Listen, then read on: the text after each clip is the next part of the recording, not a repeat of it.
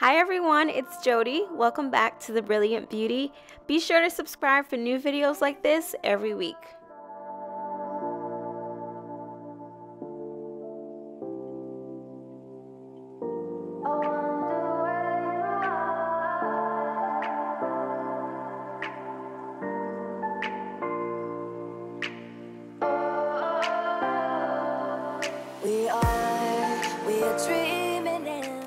Alright, let's get started. So some of you guys actually thought this was my natural hair when I posted it on Instagram, or maybe I just added some clip-ins for the extra volume and the layers, but this is actually a new type of extension hair from Outre. It's called the Velvet Brazilian Roll-up hair. So it's 100% human hair. It's actually a patent pending technology that preserves like the curl and the luster of the hair.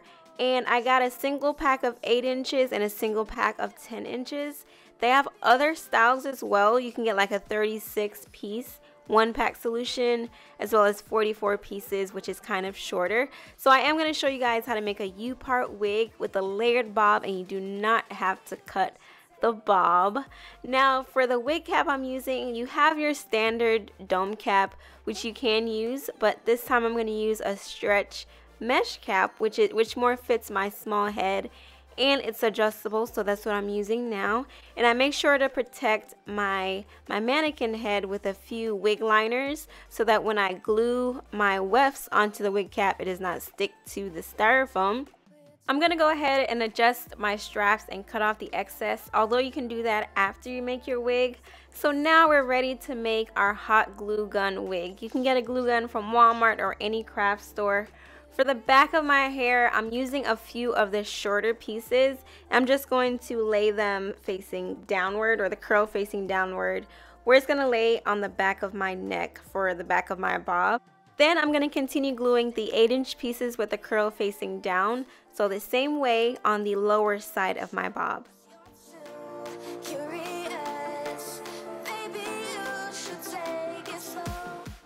I've already decided where I want my part to be, and my bang is going to lay on my right side, which is your left. So I'm thinking about where I want the hair to lay. I'm going to add some extra pieces on the bottom to give it a little bit more volume in the bang area.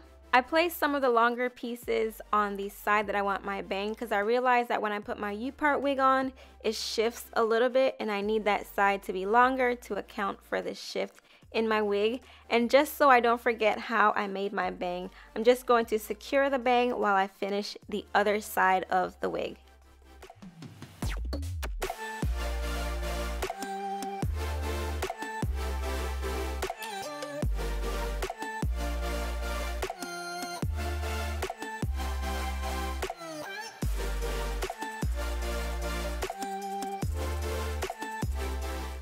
So while I finish that side, I thought I would show you guys how to sew the hair if you don't want to glue it, or you don't have glue and you only have needle and thread. Of course you can sew it on, and I'm using the most basic method. This is great for beginners, although I do recommend the hot glue gun method if you're first starting out, or if you want to save some time, or if you're wearing like a quick weave style. But yeah, you can definitely sew it.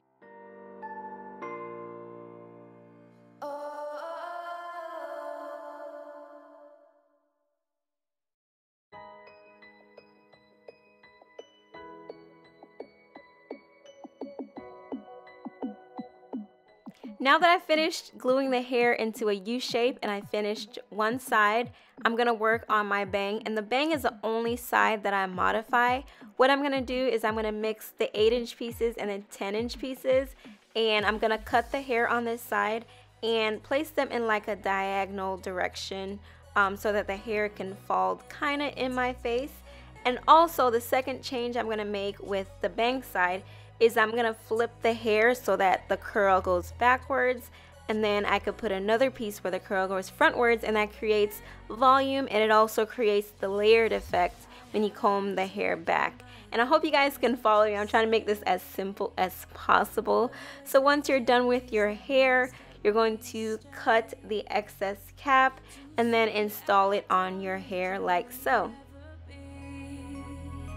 That all depends on what you're feeling from me. Show your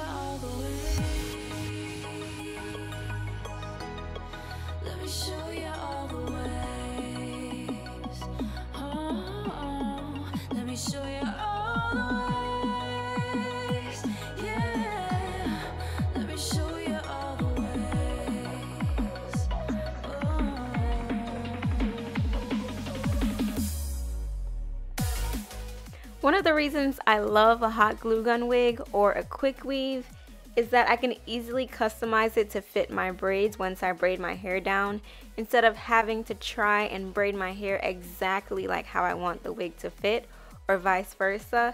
So this allows you to just cut off the excess and have your wig fit perfectly every time.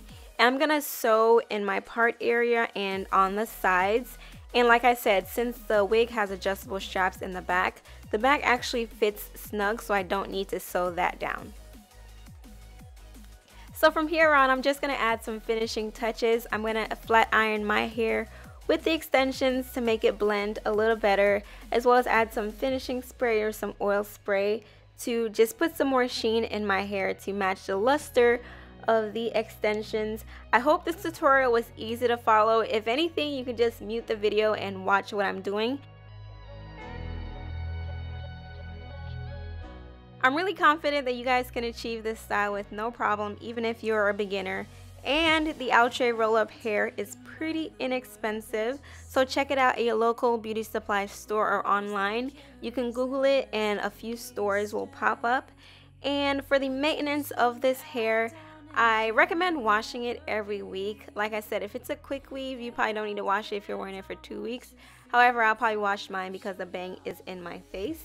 When you wash the hair, it would kind of lose its curl pattern a little bit, but you can just bump it with a curling iron or a flat iron to have the curls return. And be extra careful when you're washing a wig that has glue on it from a glue gun.